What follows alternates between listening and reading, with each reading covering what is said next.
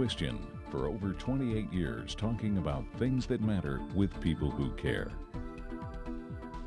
Production of McQuestion is made possible in part by individual viewers, supporters of the Foundation for Responsible Television, the Hatton W. Sumner's Foundation, helping to educate the public about the fundamental principles of their democracy and thus be in a position to help formulate public policy. Moss Adams LLP, certified public accountants and consultants, providing industry-smart tax, assurance, and consulting solutions to help businesses and their owners succeed since 1913. The University of Texas at Dallas, creating the future.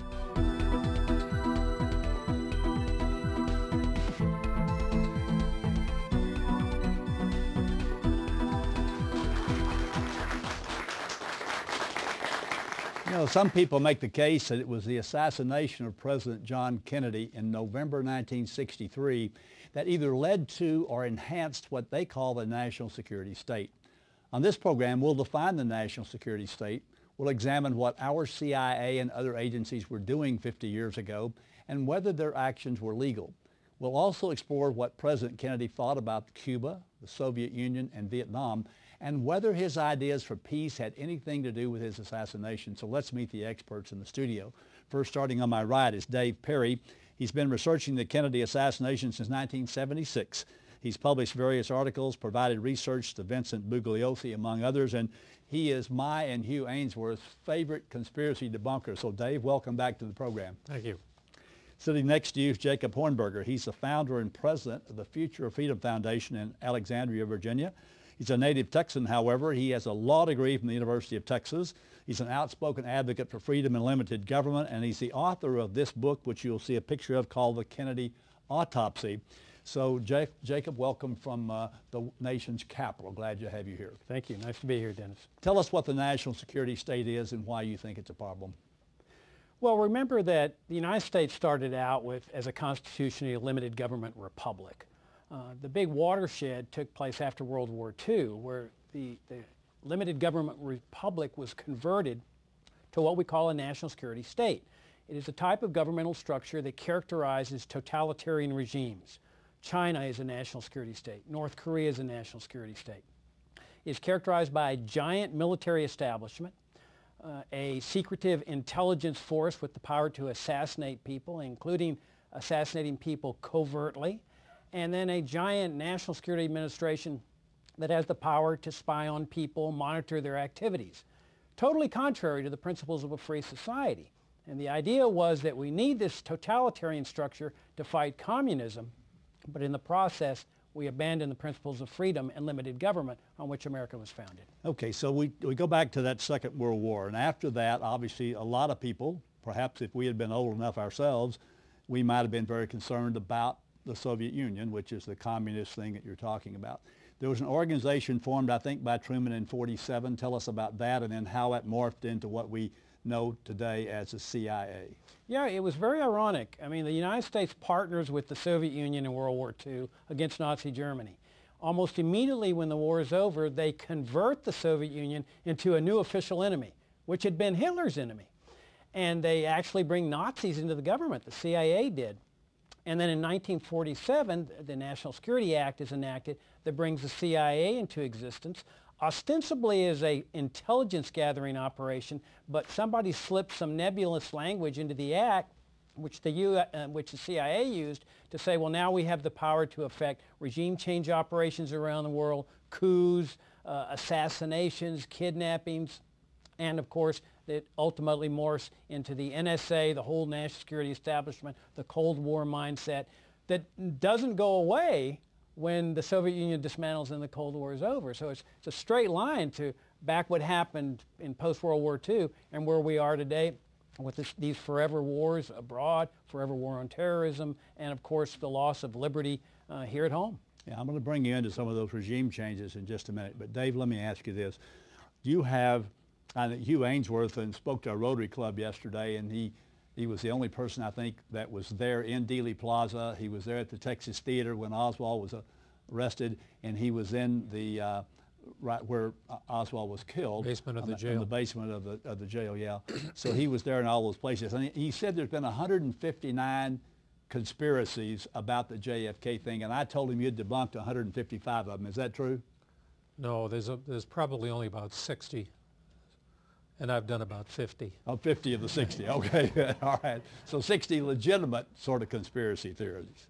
But part of the problem is that a lot of people who really had no interest locally suddenly became famous as a result of the assassination.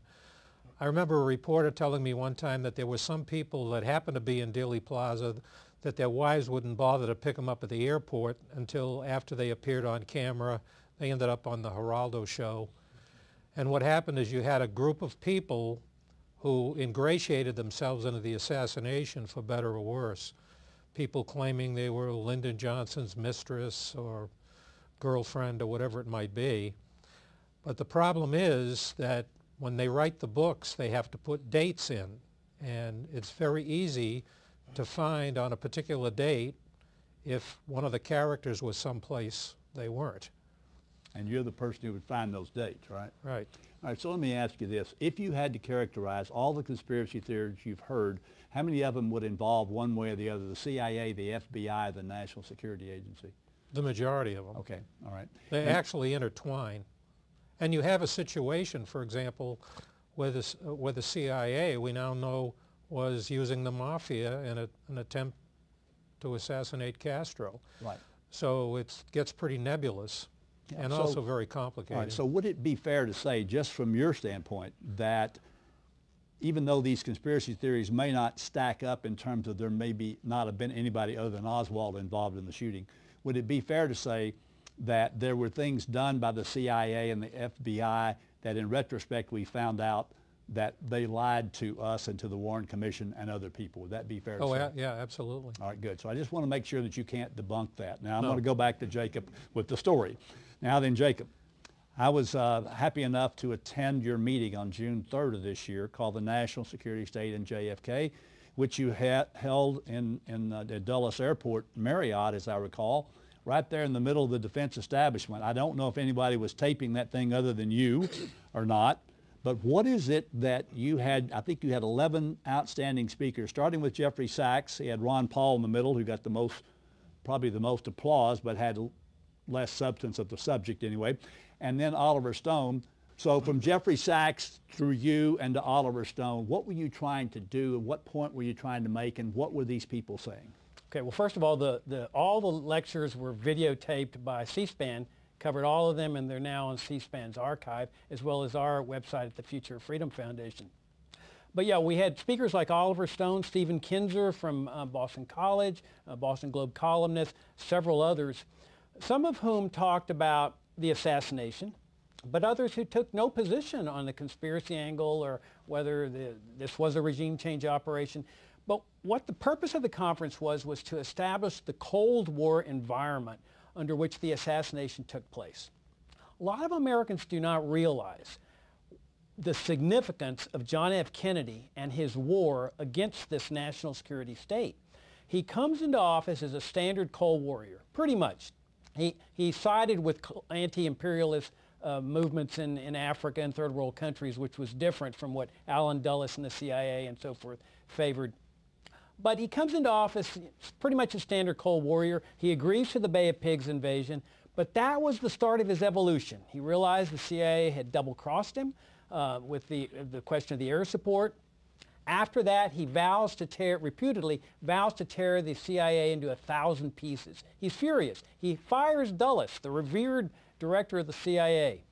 Things progress on. He starts losing faith in the military. They present him Operation Northwoods, which is a false flag opportunity plan to invade Cuba with false agents of the communists. All right, so let me stop you right there for a second. For that person watching who probably wasn't alive at this time, Kennedy gets inaugurated in January of 1961. The Bay of Pigs happens what month?